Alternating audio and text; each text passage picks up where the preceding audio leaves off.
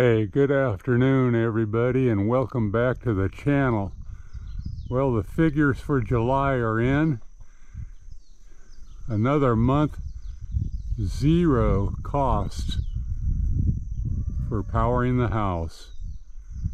And as you can see today, pretty cloudy. All systems are basically full. Doing pretty good.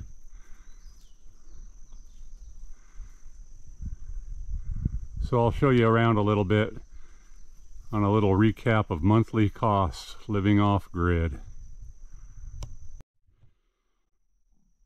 So for those of you that have followed this channel for a while, you'll know that this is my main house bank, 600 amp hour lithium iron phosphate battery pack there. That's two 300 amp hours tied together in parallel for a 600 amp hour bank.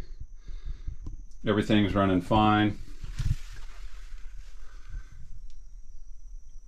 808, look at that. That's perfect.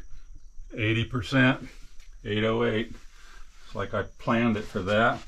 Haven't had much use to run the Victron on this system. This is tied in here to where if I ever needed to, I could fire up a generator and charge the system up, and it's been months since this thing is turned on. Haven't needed it. Hope I don't need to, but it's there in case I do.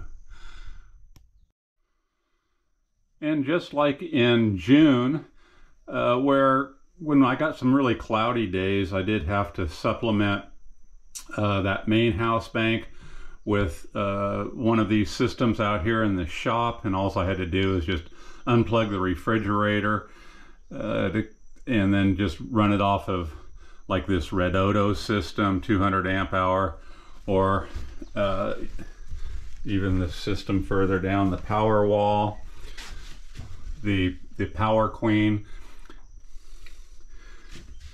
And I would just unplug the refrigerator from the main house bank, let it charge up if it was getting down low. Only had to do that for a few days in the entire month of July.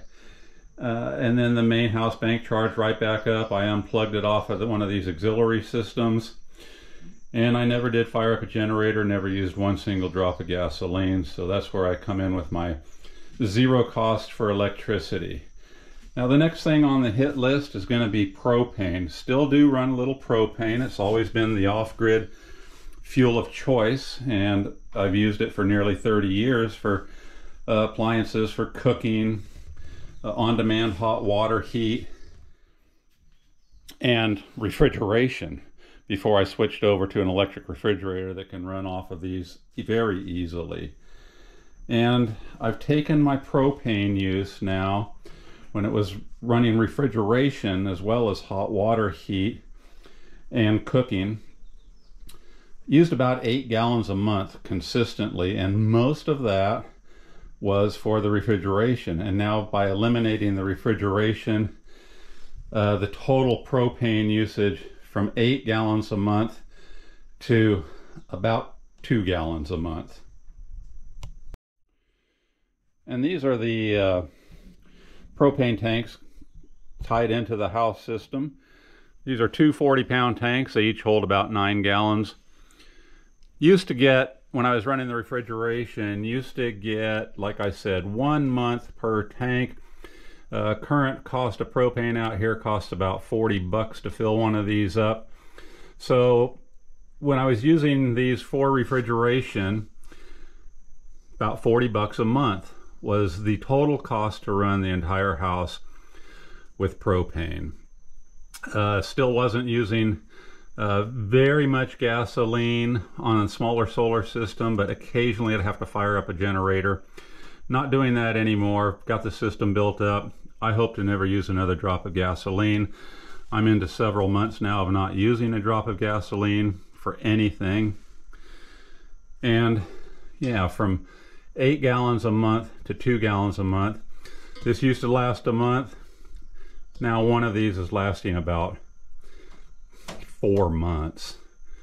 And I've got 2 of them tied up So right there is like 8 months of propane now that's just being used for cooking and on-demand hot water heat. But I'm telling you, these are next on the hit list, and I'm going to have some upcoming videos already revamping some systems here. Propane's next to go away. It's all going to be solar.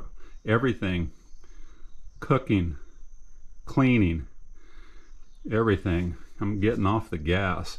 I'm not getting any younger, and these things are heavy to lug around. I'm risking a hernia every time I make a supply run, which thankfully now is maybe twice a year at the most. I have to haul those things around.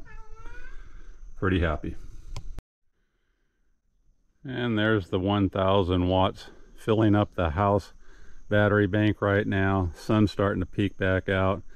It's not going to take it long. Take it right up to 100% here in the next few hours for sure. The other systems are full. Everything's good. So electricity, a big zero in cost once the system's in. Not spending anything for supplemental power. Propane down to about $8 a month.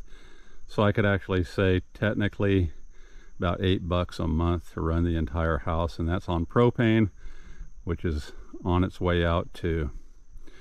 All right, just the monthly update. It's getting cheaper. Aloha.